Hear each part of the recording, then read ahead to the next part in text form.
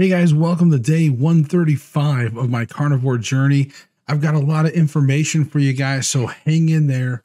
I'm going to try to get through everything as fast as possible. And there's a lot of good things. Okay, so first of all, a change in my diet. I didn't want you to think like, oh God, he's quitting. Like, yeah, I wasn't trying to clickbait you. I really am changing up my diet a little bit. And what I mean by that is after, watching some more stuff, I'm always trying to gather intel, and, the waters start getting a little muddy when you get to that beef, butter, bacon, and eggs. And then how much dirt do you want to have in there? Some people do this, some people do that. Some people are just meat, salt, and water, like lion diet. You start getting a little murky, right? As you guys know, I've been having my 1 pound burgers with salt, pepper, garlic, and onion powder.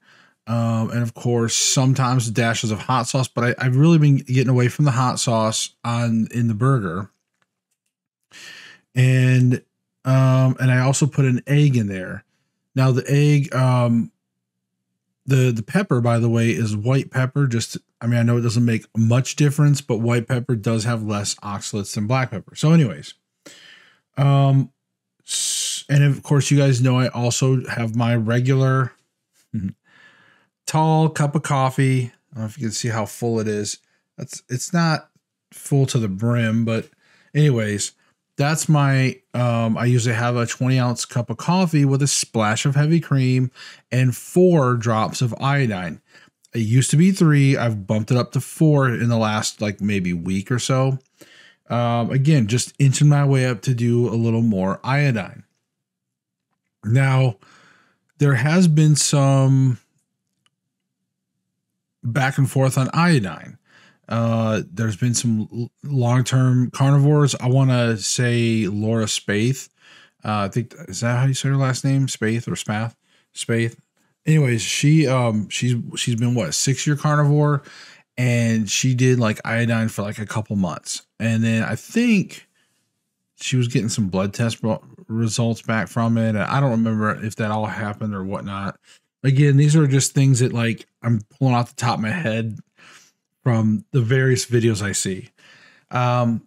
But again, there's debate because it's how far do you go before there's a problem? Or are you getting iodine in those meats and stuff? Because we don't always know exactly where our meats come from. Like when we're getting them from the store. I mean, they could be from areas that have iodine in the grass the cows eat or whatever they're fed. But I'm pretty sure back in the day, we didn't have iodine drops in our stuff. So we were getting iodine from somewhere, and we weren't always living on coastlines. So again, like I said, iodine is a little bit up and down, but I'm doing it for now. So anyways, changing my diet. So what am I going to change? Well, one, guys, when I get done with this batch of heavy cream, I have, one of the tall, what is it, like a quarter gallon kind of thing. The heavy cream. So I use that for a splash of coffee. It's about it. Haven't been using it for much more. So I'm going to keep drinking coffee until that runs out. Once that runs out, I'm actually going to stop drinking coffee again. I did it for a week, not that long ago, but I'm hoping that'll be the last sort of plant-based product in my system. What I'm also starting to do is I'm going to wean myself down from garlic and onion powder and pepper and probably even hot sauce, right? My goal is to try to get to just salt, meat, butter, and what is eggs? Did I say eggs? Bacon, maybe. Now, bacon, I haven't been eating a lot of. I haven't been making it in batches. It's just not something. I've mostly been meat, eggs, and salt and butter. So I've really been starting to omit the bacon part of BBBE. And I've heard a lot of other people starting to get away from bacon as well, which is fine. Like I said, if you're eating BBBE, and you're still, like I said, you're still having bacon, look, I ain't going to complain. All right. But for me, on day 135, I just find myself less and less with bacon and more with just like beef, eggs, and butter. And the eggs are sort of, I don't know, like they're not even every day, but I do put one in my burger. So in a way, kind of, yes.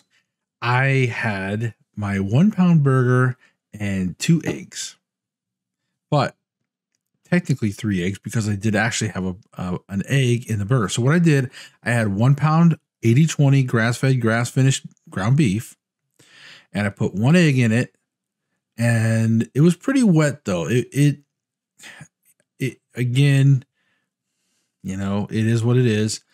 But I took the egg and I did like 3/4 of a teaspoon basically. I didn't do a full teaspoon, but I didn't do a half. I did like 3/4 of a teaspoon of salt, like Redmond's coarse salt, and sprinkled it onto my stuff. I mushed it all with hand.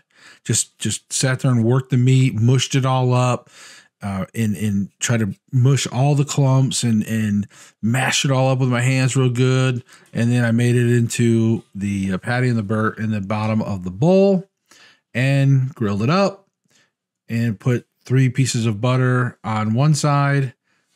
When it was cooking, just like I do normally, guys, flip it over, put 3 more pieces of butter on the other side, and let that melt and cook.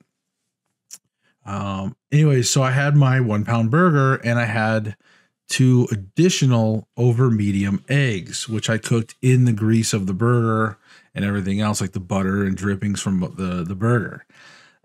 So that's all I did. I just pulled the burger off the grill, and while the burger was just resting that little bit, cracked a couple eggs, let them cook for a second, flipped them, like I said, over medium, put them with my burger, and there you go.